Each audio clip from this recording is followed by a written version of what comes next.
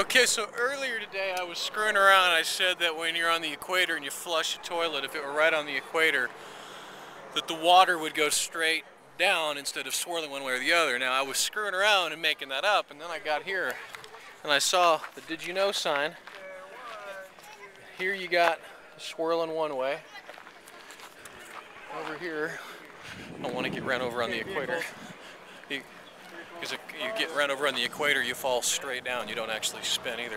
So, and on this side, you pay.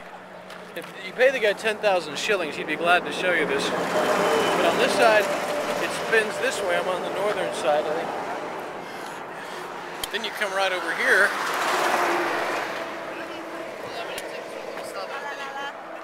And it indeed does go straight down. What you say? And if I pay this guy 10,000 shillings, he'll prove it. 10,000 shillings, which I think is $1. Worth every penny.